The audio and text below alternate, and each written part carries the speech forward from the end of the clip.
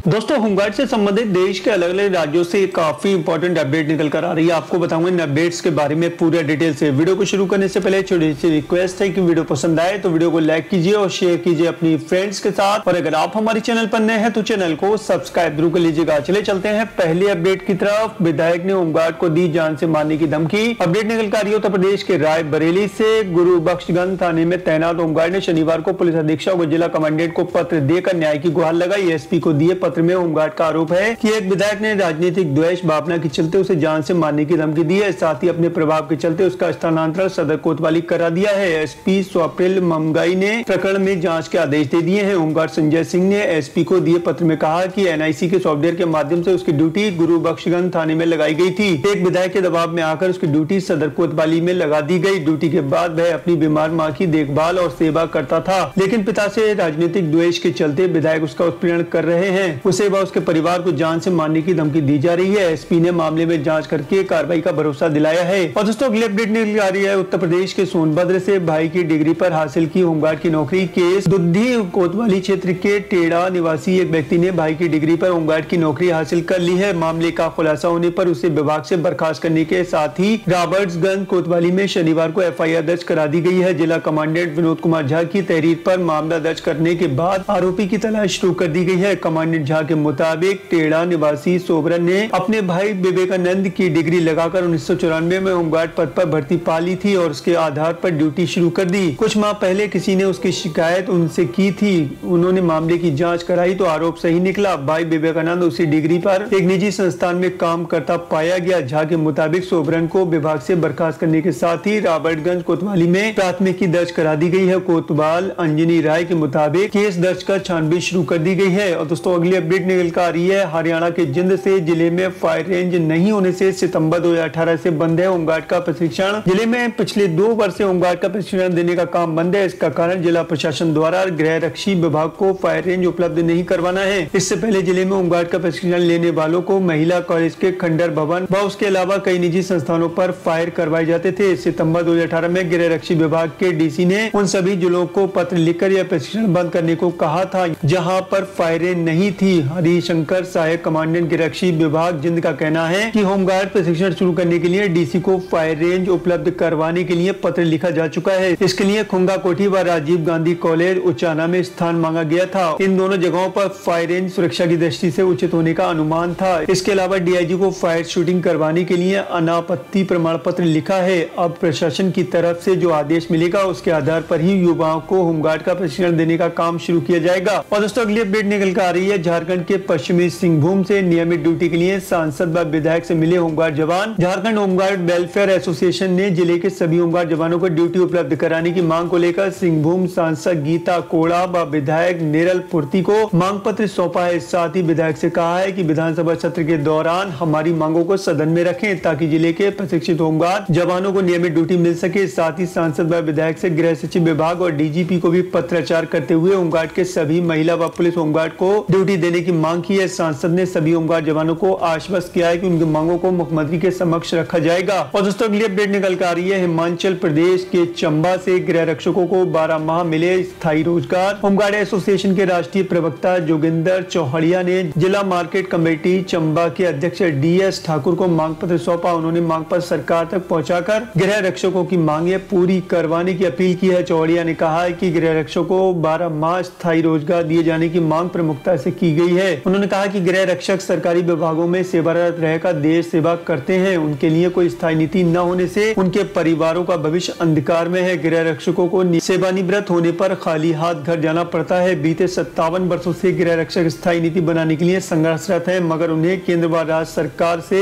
अब तक आश्वासन मिले हैं। वहीं डीएस ठाकुर ने गृह रक्षकों की मांगों को मुख्यमंत्री जयराम ठाकुर के समक्ष उठाने का भरोसा दिलाया। दोस्तों, अब आप लोग कमेंट करके मुझे बताइए आप लोग देश के किस राज्य से होमगार्ड है। नीचे कमेंट बॉक्स में आके अपने राज्य और अपने जिले का नाम लिखिए और आगे लिखिए होमगार्ड, इससे आगे मुझे अपडेट देने में मदद मिलेगी। वीडियो पसंद आया हो तो जल्दी से वीडियो को लाइक करते हैं और शेयर करते हैं अपने दोस्तों के साथ। चैनल पर नए हैं तो चैनल को सब्सक्राइब जरूर कर लें। वीडियो के ठीक नीचे एक रेड कलर का सब्सक्राइब का बटन दिख रहा होगा, आप उसको दबाइए और दबाने के बाद एक बेल का आइकॉन आएगा, आप उसको भी दबाइए ताकि इस तरह का हर वीडियो आप तक आसानी से पहुंच सके और अपना ख्याल रखिएगा। फिर मुलाकात होगी। Thank you.